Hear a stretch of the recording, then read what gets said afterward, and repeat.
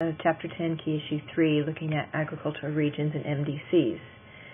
And we are continuing on with grain farming. You can see number 33, the concept list. The concept of a bread basket, monoculture, winter wheat, spring wheat, reaper and combine, which are machines. And then on to livestock ranching, talk about feedlot, and Mediterranean agriculture, horticulture, and then the last agricultural region is commercial gardening and fruit farming, also called market gardening or even called truck farming. All right, you are welcome to use a chart like this to record the details about each of the farm agricultural regions.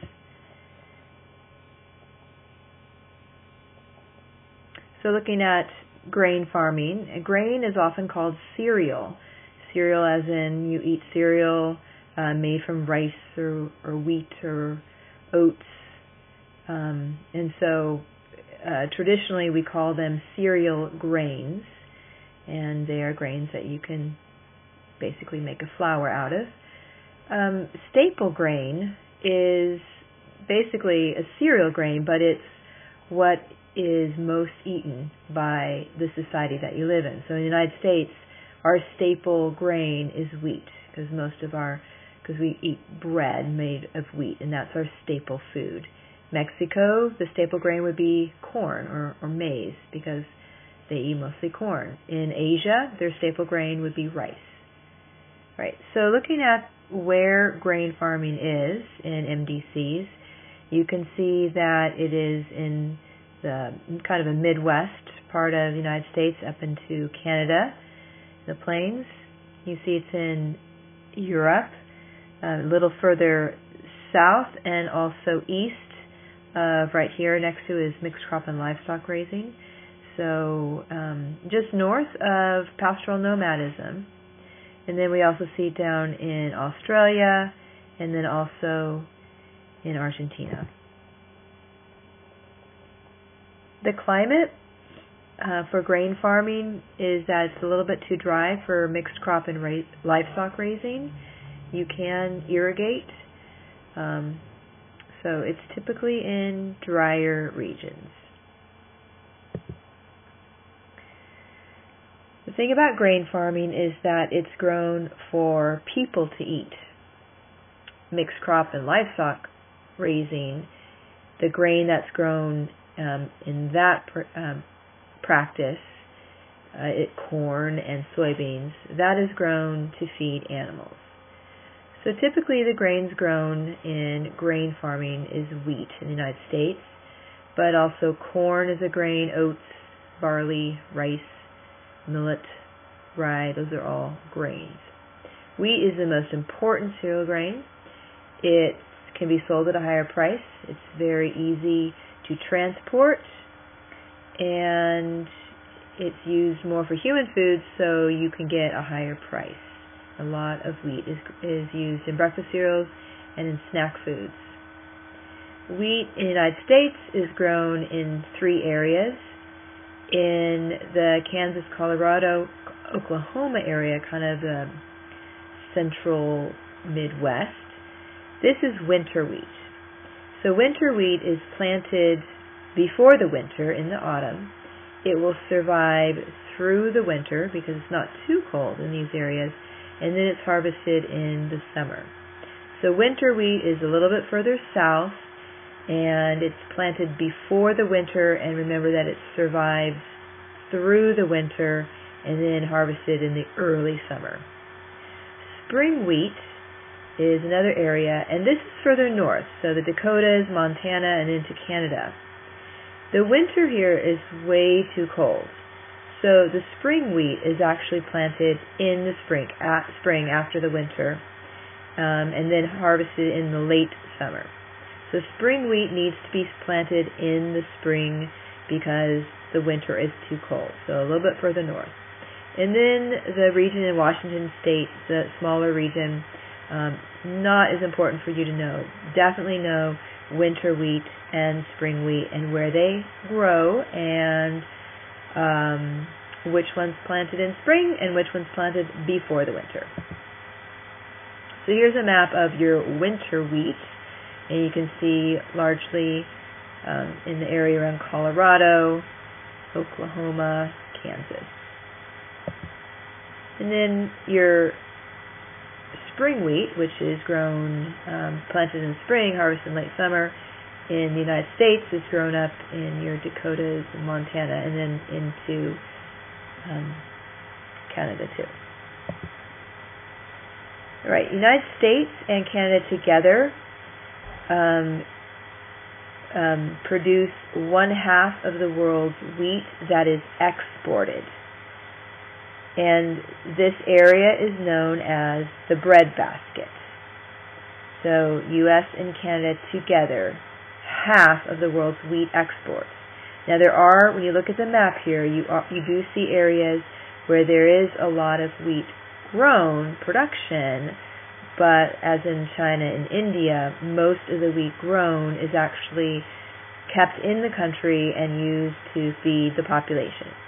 So the United States is the world's largest exporter of wheat. Also important producers would be Argentina, Australia, France, United Kingdom, Russia. In the past, the machinery that is used in grain farming, it is highly mechanized, a lot of machinery. You see a reaper. So this top picture is a picture of an old reaper from the 1830s. And at this time it would cut the grain, which would speed up the harvest.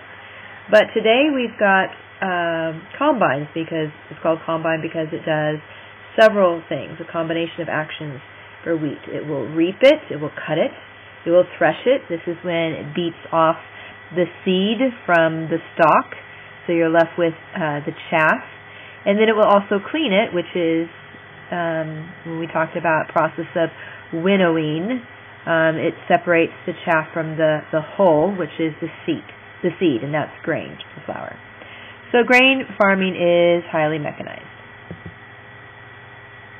Livestock ranching.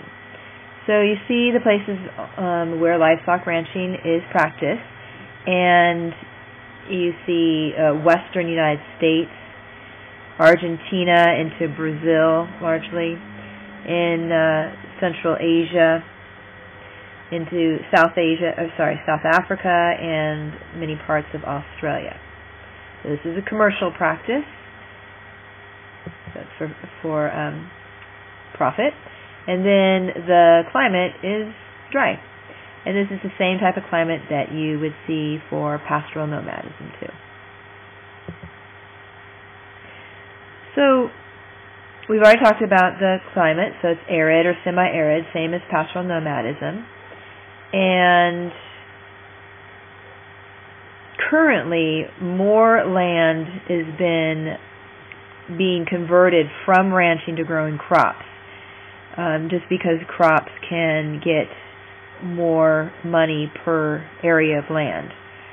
Here's areas in the world where there is livestock ranching besides cattle, and what is raised is based on often cultural preferences for the type of livestock. So you see cattle in the United States, a lot of cattle in South America, but then when you get into you see cattle here in Europe, but there's a lot of sheep, especially in the UK, sheep in the Middle East, goat in Africa and also in China, lots of cows in India. They don't eat it, but they do have lots of cows, and goat in Asia here, and then sheep, very typical in Australia and in New Zealand.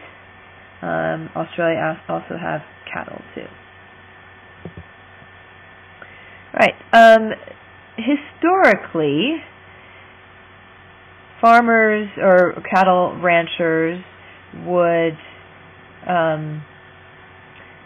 be cowboys, and they would go on cattle drives to bring their cattle to market. And in Texas, cowboys could get a lot more money per head of cattle if they could get their cows to Chicago. And so when the transportation railroads opened up, the cowboys would drive their cattle to Abilene, Kansas, where they would load their cattle on rail cars and have them transported to Chicago, where there would be a meat processing plant there. And they could get 10 times as much money. So when the cowboys would drive them along the Chisholm, you can see the Chisholm Trail that spanned out through Texas and in Oklahoma. When they got into Abilene, and drop off their cows, they would, have fun for the night, and so often it was quite rowdy. And so the mayor there, Joseph McCoy, hired Wild Bill Hickok as the sheriff to kind of clean up the town and help kind of maintain peace. Here's a picture of a cattle drive.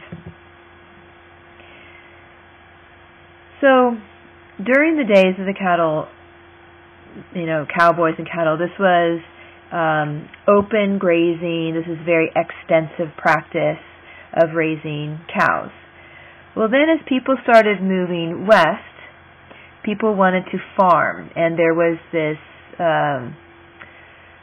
competition for the land. So farmers wanted to grow crops, and the cattle would often get in their farmers' fields, and so there was this fighting over the land. Eventually, farmers using barbed wire during these range wars actually helped them to win the range wars and keep the cattle out of their farmland. So barbed wire allowed the farmers to settle and allowed them to farm. Eventually, which would just be maybe in the last 20, 30, maybe 40 years, we see these large cattle ranches being converted into farms and confined animal feeding operations, or CAFOs. And these feedlots pack in lots and lots of cattle, so this would be an intensive practice. And the animals are no longer able to graze anymore, which they naturally do. They're fed a lot of corn or soybean to fatten them up and minimize their transportation. And included in the feedlots would be the meat processing plants would be close by. So very much mechanized and industrialization of our cattle livestock processing in the United States. In addition to this change from open range to cattle feedlots, there was a new breed of cattle. So during cowboy days, we had longhorns, their big long horns, but this was changed to Hereford, and Hereford are a little bit more fragile as cows. They do have superior meat, but they were kind of wimps when it came to trying to survive the winters and insects and stuff like that. So, and they needed to be fed and watered and kind of taken care of. All right, now going on to Mediterranean agriculture and then commercial gardening and fruit farming. So Mediterranean agriculture is around the Mediterranean, but also on west coasts. You can see here in California, you can see on the west coast in Chile, and on the west coast of South Africa. And this location is very important. You can see the west coast actually over here too, in part of like Central Asia. And this is important because of the climate. So the climate is we'll move on to description of climate. The climate is, a west coast climate is where it receives prevailing winds. You can see there's a map down here. You see the blue lines. The winds blow along the west into the west coast, and this brings warm, moist air, and that warm, moist air prevents the temperatures from getting too cold.